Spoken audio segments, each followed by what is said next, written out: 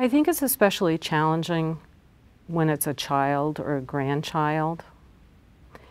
And the easiest way I can describe it is for the older adult, he, she, they remember that child or grandchild as a baby and as a toddler and maybe as a mouthy teenager and up through all those other stages. And nobody wants to believe that their child or grandchild would do anything to harm them.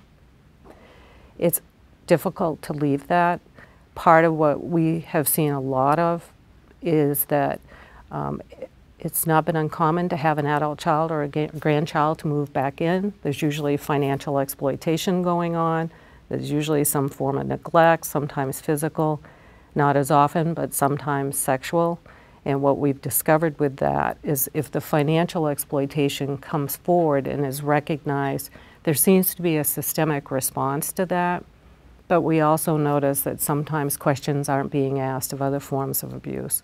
And it won't be until a long time later that we may, in fact, hear about it. I think when the abuser is your adult child, I think there is increased shame and guilt, feeling like you're a bad parent, that somehow it is your fault, that you should have maybe done something differently. I think there is the fear of reaching out for help and having that adult child go to jail. I think that is a difficult journey for any parent to go through, to have a child go to jail. I think it's extremely hard for an elder to hold their children and their grandchildren accountable. We have a lot of difficulties in our tribal communities where we have grandparents raising their grandchildren.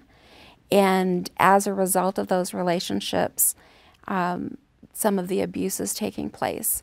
And they don't want to force that child into a system that might be punitive, and don't want to do that kind of harm to that person. So they struggle with wanting to protect their child or their grandchild while wanting to be safe.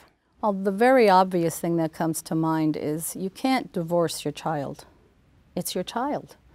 They're your flesh and blood. And so when the abuse is perpetrated by an adult child, I have found it is much harder for women to cope with. They don't want to call law enforcement. They don't want to turn them in.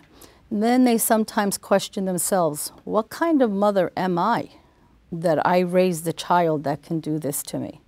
So it is definitely more challenging, and validating that to her, I think is very important. I think it's important that we acknowledge the hurt that they must be feeling, the betrayal that they must be feeling. Once again, it's that whole belief system of what kind of person am I to raise somebody like this? And always, always, it's imperative that we remind them that it's not their fault. I think that's the most delicate time for a woman or a man to realize that the child or the grandchild that they're responsible for, the child that they raise, is now victimizing them. Themes about transgenerational abuse arise. How did we get to this point?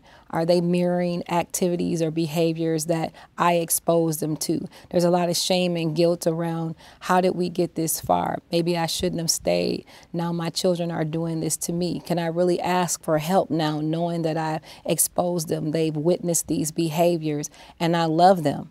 So I'm going to call the police.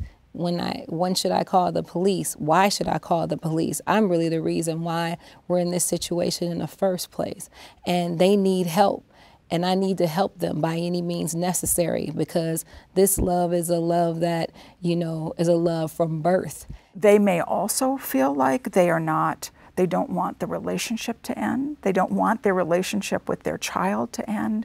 They're looking for help in ending the violence, and the extent to which we as advocates can help survivors negotiate when it's possible to save the relationship in the face of violence and when it's not is an important role that I think advocates play.